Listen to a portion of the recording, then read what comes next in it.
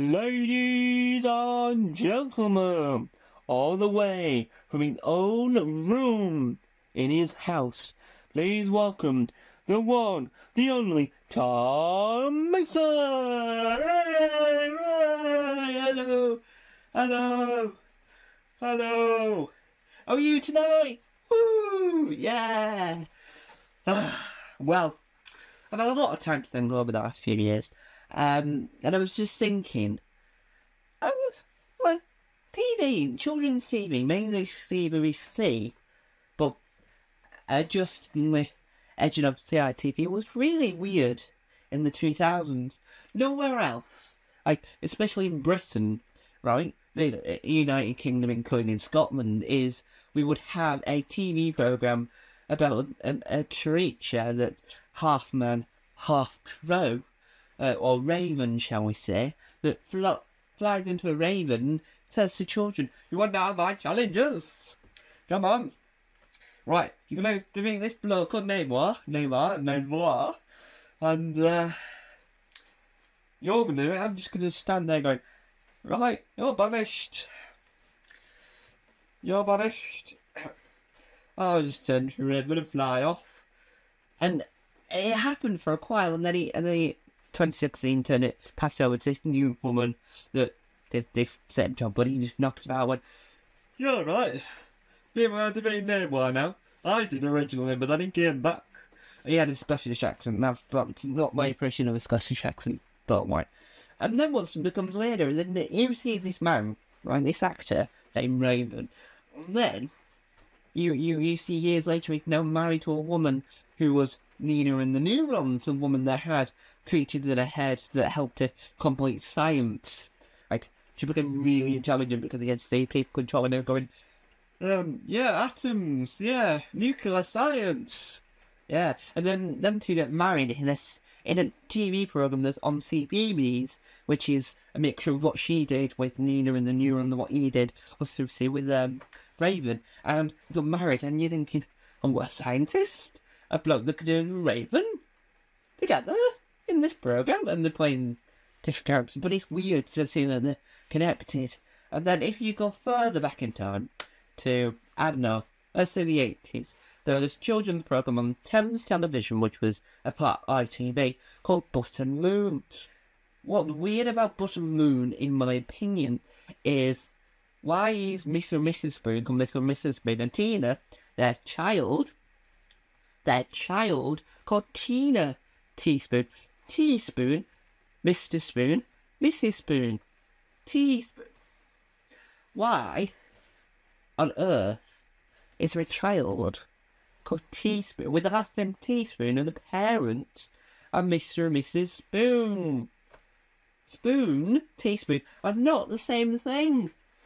Like, if my last name was Egbert and my brother's last name was Egbert, but my brother's last name was Egbert, and my parents' last name was Cabbage, and my mum and dad were called Cabbage.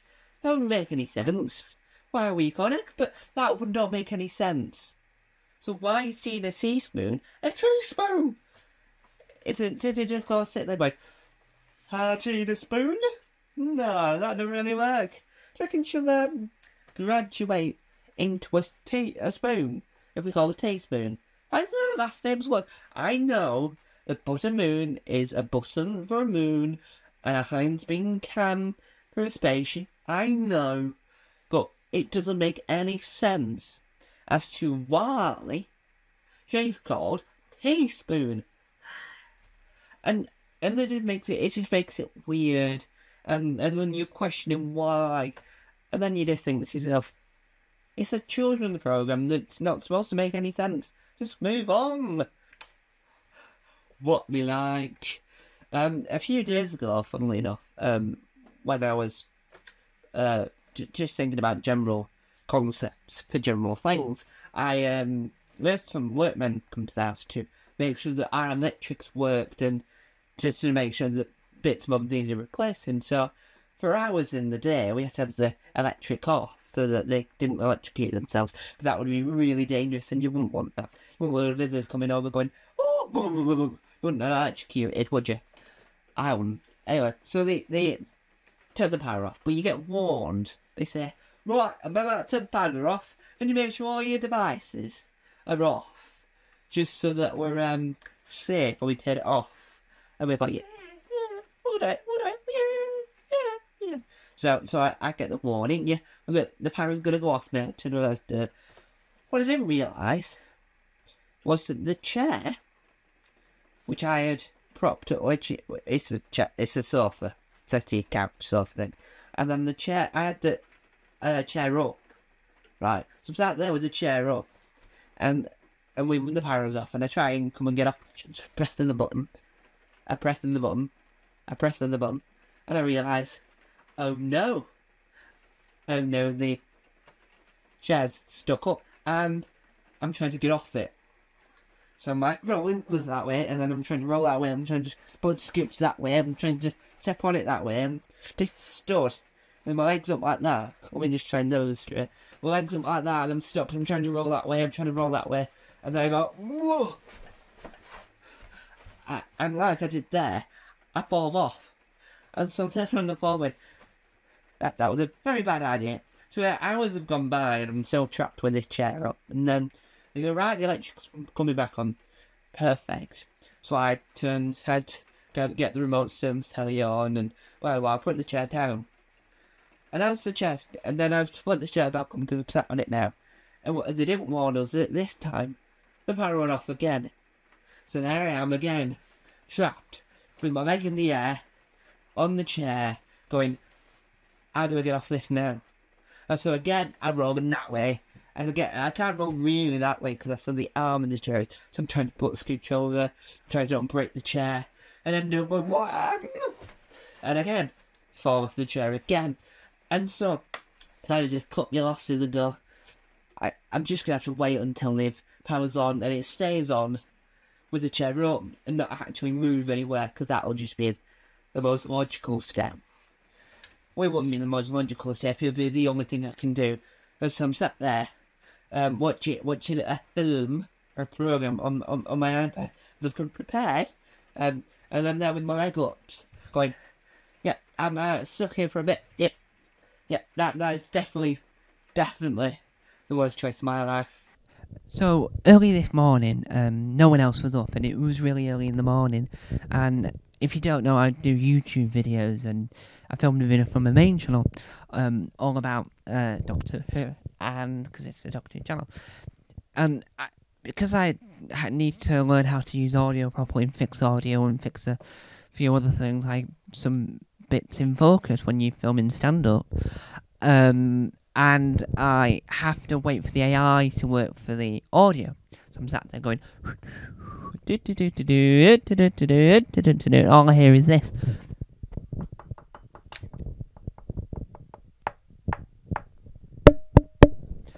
That's a better demonstration of the sound, because the microphone picked up the banging of the table. And you sat there, and I'm going, whoa!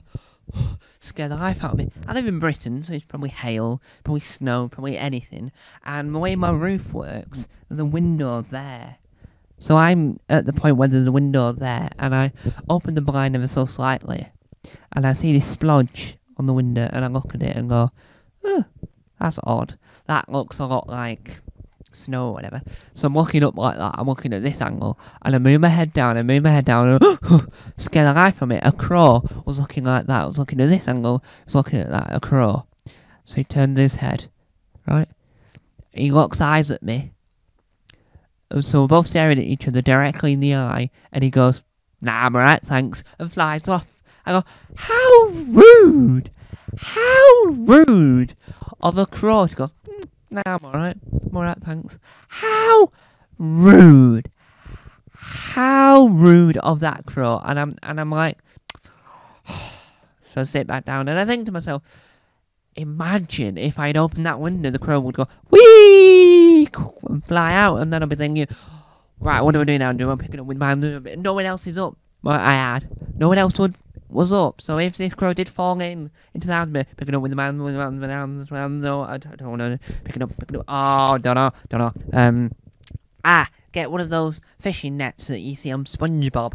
Fish it up, and pick it up, whoa! And then you have to try and launch it out the window, and the window's at that angle, so launching it like that and going, you've been doing it like this, whoa! Get it out, get out. You've been putting your foot against the wall going, get out. And then you're like, no! It's falling back in, and then you have to pick it back up again. And go, get it out, come on, mate, get it out. And you'll be arguing with yourself going, no, you're doing it wrong, and you'll be like, I'm going a little bit insane now. And then you'll be picking up, going, get it out. Or you could get one of those tweezers. Like those claw tweezer things that you use when you're cooking, and picking it up and go, there you go, and then open another window and throw it out of another window. Or you can do a sensible thing and get a Tupperware box and take it outside.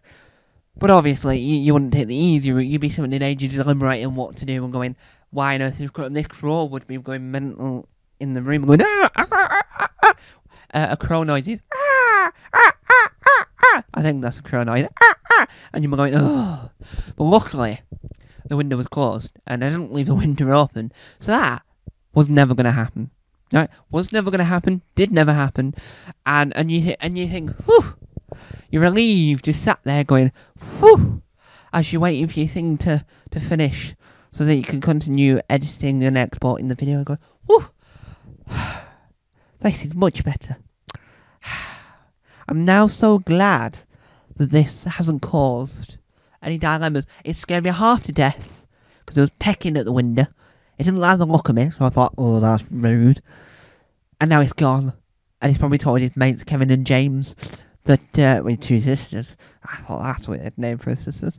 He's probably told them that there's this ugly fella that I locked eyes on and I thought, ooh, I don't like the look of him, so off him. He's rude. These crows are absolute rude people, and I've got my eyes on them. My arch nemesis for years was the pigeon. Still is, but now my new arch nemesis are pigeons and crows. Crows because they don't like me. Pigeons because they put in my brother's head once, and I've not liked them since. Evil creatures. Pigeons. Brr. But crows just don't like the look of me. I don't like the look of you, crow. Yeah. I mean, to be fair, it scared the life out of me. I've never seen a crow that close up before in my life.